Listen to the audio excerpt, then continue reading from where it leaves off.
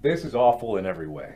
If I could kill it, I would. I'm 2KMMR and I have at least 5 kills by 8 minutes every game speed. I'm the exception. I'm definitely the exception. Hey, what is up guys? It's your boy Speed here, and today we're going to be looking at Kasane's Lycan. If you don't know who this is, because he's pretty new to the pro scene, at least relatively new, it is the offlaner for TSM, the North American team. TSM is one of the best North American teams in the world, and Kasane is a absolute expert of the unit heroes. He's a rank 38 player, extremely strong player.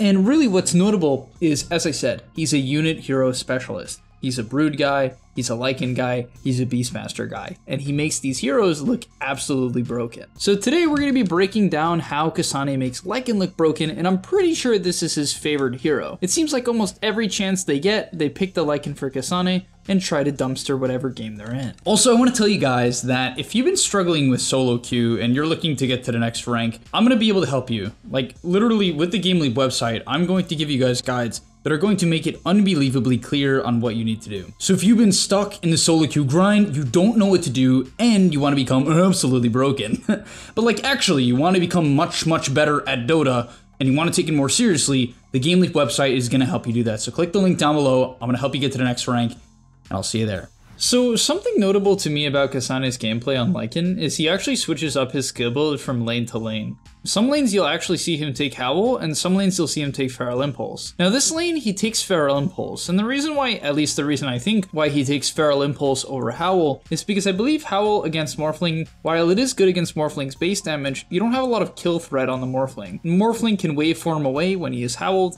and therefore it's going to get generally wasted. On top of that, you just don't have that much kill potential in general in this lane, as Dual Breath and Liquid Fire is pretty good about dealing with the wolves and the damage of TSM's lane here. So I think the Feral Impulse against Morphling and just playing to outlast him with the extra little bit of damage and an extra little bit of regen makes a lot of sense. From there, the main thing he does well is he just last hits with wolves. I know it sounds pretty simple, but a lot of players just are kind of bad at it. You'll see a big portion of Lycan's laning stage tends to be pulling a lot of creep aggro and then focusing heavily on CS.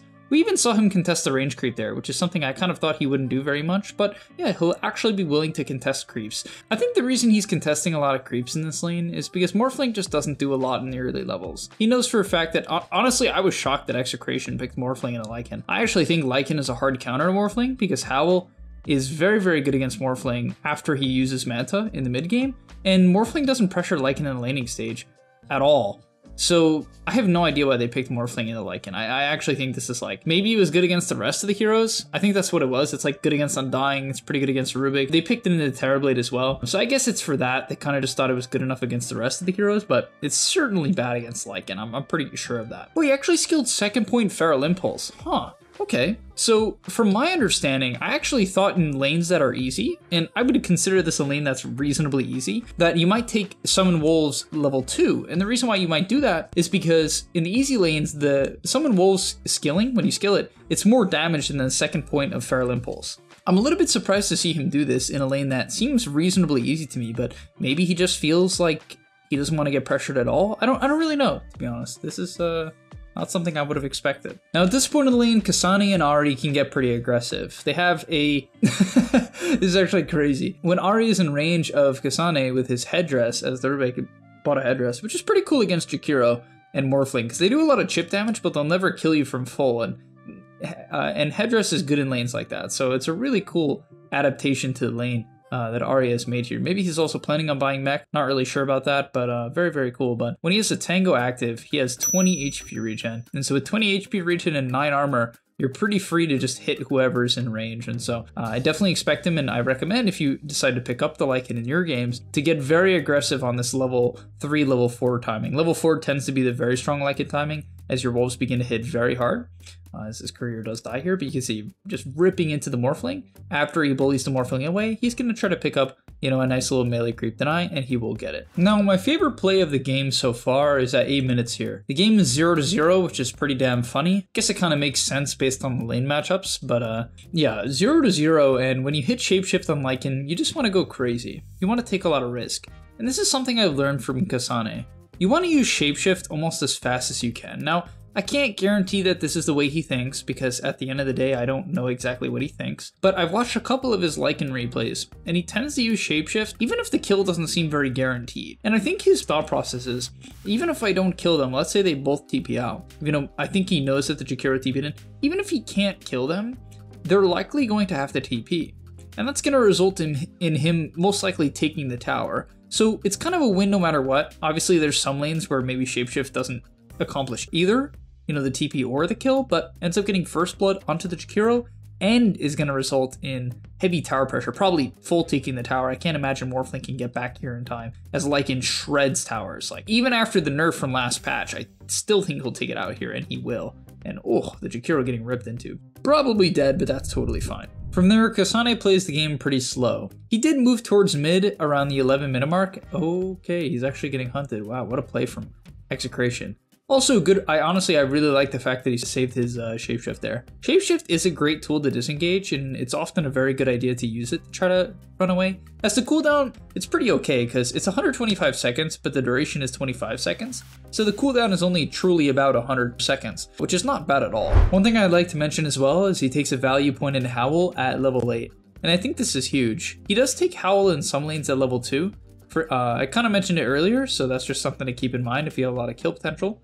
But he takes it at level 8, and I think that's key because around this point in the game, it's going to turn night again soon, and then you get global Howl. Howl during the nighttime is global, and it's pretty crazy because you don't even need vision of the enemy heroes for it actually to affect them. And therefore, if, let's say, Morphling's just farming the Tri-Camp, you can reduce his damage by, even level 1 Howl, I think is what, 25%? If you hit level 10 and if you max out the ability and you have the Howl attack damage reduction, just when Morphling's casually jungling, let's say a minute 25, when it becomes night again, you just, with 50% uptime, can reduce his damage by 50%. And Morphling is all base damage, so it's pretty comical how much it greases farming. He has the Manta to get rid of it. It's quite funny, but okay. He hits his Helm 2, and on the Helm 2 timing, your creep becomes somewhat unkillable. At least they can't arrow it with Mirana. Riki is going to use the smoke screen to try to stall it out, as he's going to look to pick up the kill on the Riki, and they will get him. Very, very nice. But it's important to not overforce the mid tower until you feel like it's super free with the Helm 1, or till you have the Helm 2. This game, he didn't see the angle for the Helm 1 push, and so he kept the game pace somewhat slow, didn't look for any crazy plays. He did, as I said earlier, rotate mid barely once, but ended up not clicking shapeshift and just kept farming out bottom until his Helm of the 2. In terms of item build and skill build, I've seen very little variation from Kasane. He'll max out the Feral Impulse and then the Howl, skipping the level 10 talent, and then from there he rushes an Assault Cuirass. It's kind of funny to me because there's a lot of Lycan players who opt for drums. There's some who will buy BKB after Helm 2, but I mean, I'm sure he's done other builds, but from the games I've watched, which is at least 3 or 4, he's gone Assault Cuirass in almost every single one of them. And I have a theory on why this is good. Number 1, it's the best item for farming overall. And the reason why is when you're farming with Assault Cuirass, you just like wipe through camps and waves. It's really, really efficient. Where with something like drums, you don't want to pop the active to farm. That feels very clunky, and yeah, it's just clunky. Because there's a cooldown, you want to keep it to fight, and yeah, it's just not that good for farming. Something like BKB, same thing, you don't farm fast, and in terms of fight execution, it's not that important that your hero stays alive. You just gotta get shapeshift off, and then you typically actually don't run in with the main hero unless it feels super free. And so it really allows you to force towers, add a lot more teamfight contribution, farm faster. It just seems like the most well-rounded item on average. I don't really feel like you need the armor necessarily. Not that it's bad, but you know, you have plenty of armor from Helm, so I don't really feel like it's for that. He even has Ring of Aquila, so completely armor stacking here, currently sitting at a whopping 33 armor. One thing in particular that's different from Kasane to a lot of the Lycan players I've seen is his willingness to fight without shapeshift.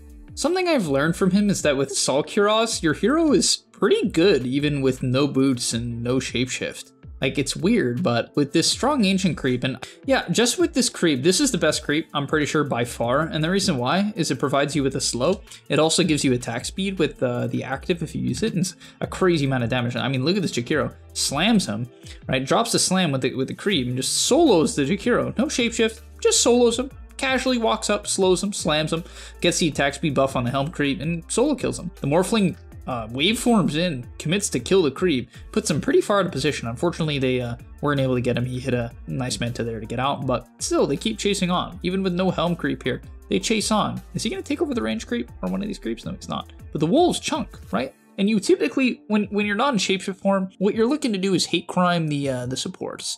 You're looking to take them out because with shapeshift, you can threaten cores pretty well. Even with shapeshift, you tend to want to pick on supports. That tends to be the role of Lycan, but especially without, it's very rare you go on a core. You just don't do enough damage without the crits and movement speed on average. But yeah, in this fight here, he kind of baits, gets macro pyre, DK stun.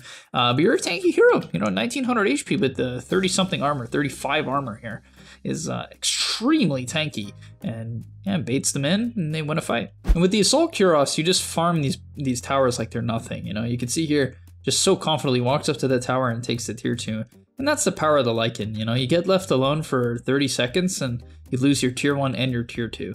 Even is opting for a pipe next, which makes a lot of sense against the Ricky, Mirana, DK. Even Morphling, right, is a lot of magic, and Jakiro, it's very heavy magic damage comp, so I can respect the pipe pickup here. Late pipe, it's even good with the wolves, right, because it does actually, even though the wolves have a lot of magic resist, and the ancient creep also, it really does make you tanky. But in this team fight here, he makes a slight mistake in spending any time hitting the DK. I think he should completely tunnel vision on the supports and the Ricky. I think going on Morphling is okay to force a bit of a shift, and it's a ranged hero, so he has no built-in block, but going on DK has to be a last resort in these team fights, you know what I mean? You can do some damage if the guy has no BKB and you can howl and affect him with AC, but typically it doesn't do that much. And in this last team fight, or one of the last team fights of the game, and one of the last clips of the game, he has his pipe, he has his Assault Kuros, and at this point, he makes the supports pretty much useless, and that's why Lycan is such a good hero and has a very, very impressive pub win rate. This is one of the highest win rate heroes in pubs, and that's considering people's micro tends to be very bad. And I really believe the reason why Lycan has such a high win rate is the hero's biggest weakness is his laning stage, but you don't really get punished for bad laning unless you're 3.5k, 4k MMR, then people start to get aggressive, but on average. I know people are gonna be like, I'm 2k MMR and I have at least 5 kills by 8 minutes every game speed. I'm the exception. I'm definitely the exception. Okay, but in this fight here, forces out the ghost from Jakiro. One tap of the creeps is nearly half of his health. And you just run to the back line. This game, they could DK stun him. I don't even know if he knows where DK is, but he just doesn't seem to care. He's just running in, and with 34 armor, he's just so tanky. 34 armor plus pipe. I mean, this Morphling spends a little bit of time trying to kill him, does a third of his health, but whatever. Just destroys the Mirana there, completely evaporates the Mirana. And yeah, he creates chaos, and when you create chaos in the team fights, it gives your team information. It allows them to pick on the supports, and in this case, I really love the draft of TSM, and the reason why I love it is having a hero like Puck as their last pick really plays well with the Lycan, because Lycan can get to the backline, give you the vision of the supports, you follow it up with Coil, need a little bit of control to make sure that the wolves and the units can really hit people, and once that control comes in, then the units really go to work, and we saw that in that team fight there. One thing to keep in mind as well is if the game is playing high tempo and you're unable to get to the ancient camp, it's okay to take over a large creep. Unfortunately, they can die to things like Arrow, and they just get bursted much more easily, so it's certainly not a first resort. But there are actually a lot of very powerful creeps. For instance, the Alpha Wolf is absurdly strong. The amount of damage amp you give your team, it's 30%. The Alpha Wolf is a crazy creep. People honestly should consider just buying Helm Dom on random heroes just for the Alpha Wolf late game if their team has high base damage heroes. Because 30% damage is a wild number. You're giving, let's say a hero like Morphling has 350 damage, which he probably does. Okay, he has 270. Not as much as I expected, but still, even with 270, you're giving him 90 bonus damage, right? 90 bonus damage, that's 5k gold worth of damage. Just something to think about, pretty wild. But alright, that's gonna be all for today's video. Hopefully you guys enjoyed this analysis of Kasane's gameplay. I'm a big fan of him as a player. I'm not gonna say his hero pool is limited, but the heroes I've seen him play are Brood, Beast, Lycan, and I think he plays quite a bit of Primal Beast. And I really respect that about players. And if you guys are trying to gain a lot of MMR in pubs, I actually recommend trying to limit your hero pool to something like this. There's a lot of overlap with the skill set from Brood, Beast to Lycan. You know what I mean? These heroes tend to do very similar things. They farm a lot of creeps, they put map control fast, they put map control by taking towers, they assassinate supports. Obviously there are key differences between Brood and Beast and Lycan. These heroes are quite different in a lot of ways, but at the same time they're very similar. And when you get to play a similar game from game to game, it allows you to really master that playstyle. And so that's just something for you guys to keep in mind when you're inventing your hero pool. And there's other ways to do this as well. For instance, for a period of time, I was not a unit hero player at all. I was the furthest thing from it. I didn't play Beast. I didn't play Lycan. I could play them because Nature's Prophet is my favorite hero, but Nature's Prophet is like not that much of a unit hero. It's a little different. It plays somewhat similar, but at the same time kind of different from the others. But I ended up learning a lot of these heroes and it really helped me. But for a while, for the longest time, I was like a Viper, Sand King, Pugna, Necro, like, you know what I mean? Death Prophet, like Primal Beast. I was just more of like a brawler guy, you know what I mean? I would just try to win my lane and then kill people. I hit a lot of creeps, but kill people. And so it's just something to keep in mind. But all right, thank you guys so much for watching. Hopefully you enjoyed. I'll see you in the next one, and I'm out. Peace. And that's all, but remember, before you leave, come on, before you tune out, subscribe to the GameLeap website where we are going to help you get to the next rank. If you're stuck, click the link down below, and I'm out. Peace.